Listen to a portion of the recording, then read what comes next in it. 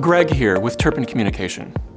Conventional wisdom in the industry goes something like this. Lecture is bad. Activities are good, and I'm not so sure I agree with that. I mean, lecture if done well, and honestly that is a big if, can be efficient, direct, and really easy to prepare for. You just want to make sure that the lecture isn't boring. So I always tell our clients, find enthusiasm for something. If you can't find it for the topic, find it for the individuals that are in the room. You should be able to find enthusiasm for helping them learn. And when you do this, it'll make all the difference in lecture.